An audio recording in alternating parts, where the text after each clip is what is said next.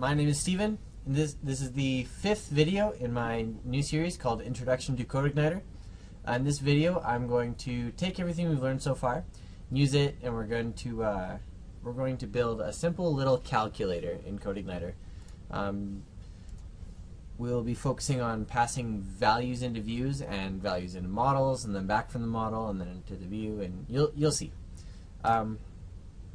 Okay, so we'll pick up where we left off last time.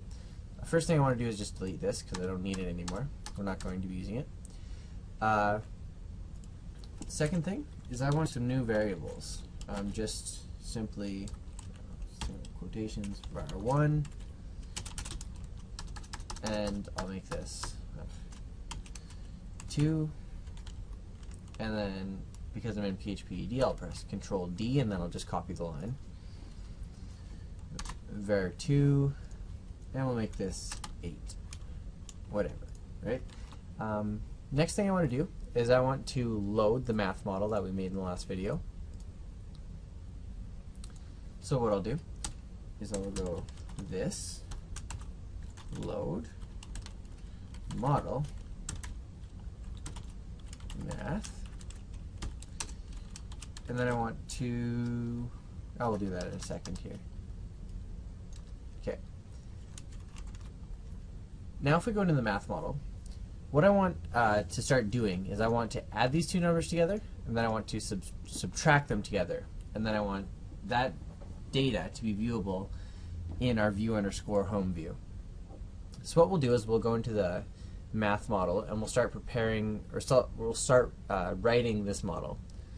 So for add, this is pretty good, and we'll just do the same thing for subtract. It'll be very, very simple.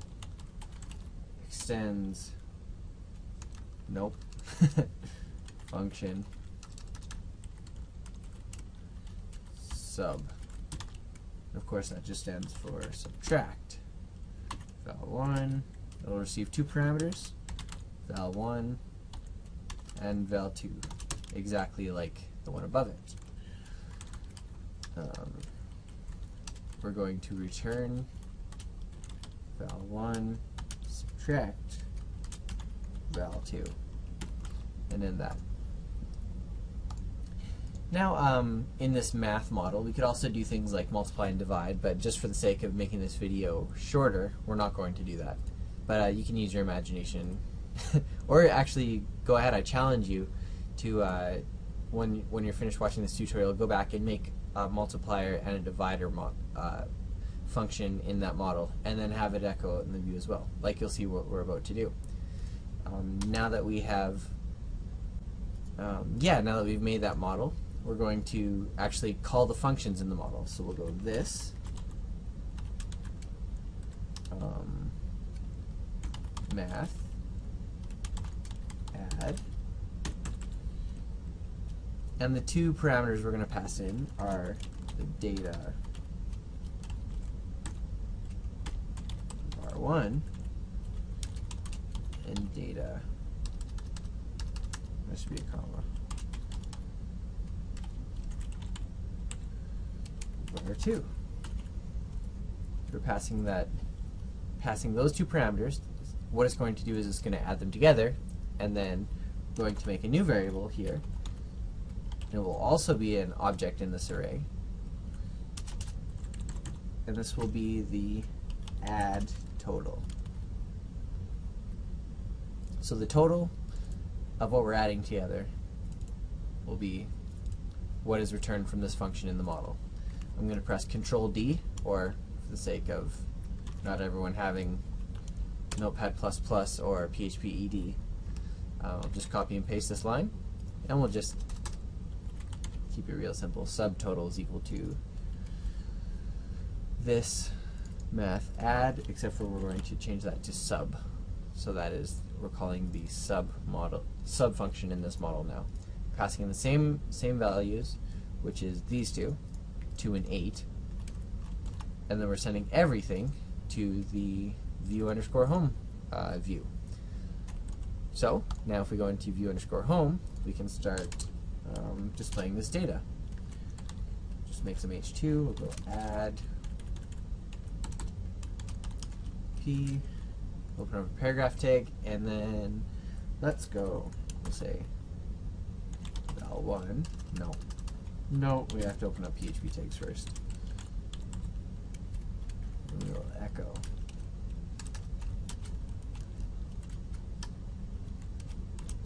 Val1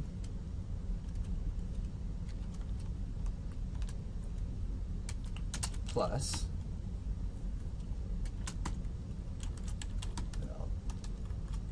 val2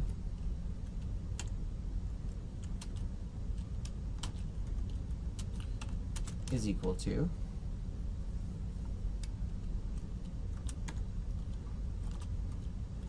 add total. Now, I'm hoping this is going to make sense. What I'm doing here is all I'm doing is echoing out val1, val2, and add total. Like I said, or like I taught in the last video, when you pass an array into a view, all of the objects in the array become variables in the view. So var1, even though it's an object in the data array, is actually becoming a variable in this once it's passed into the view. So when I just reference the variable val1, it's directly referencing actually 2, or this object in this array. We'll do the same thing for subtracting. I'm just going to copy and paste this, keep the video nice and short. Subtract, and then just subtract that and go subtotal. Even though it's not actually the subtotal, it's the subtraction total, but that's just how I named it. So if we save this and then we go into our local host and run this, we have problems. And that is because I'm saying var1 in the controller and val1 in the views. So we're just going to go and change that.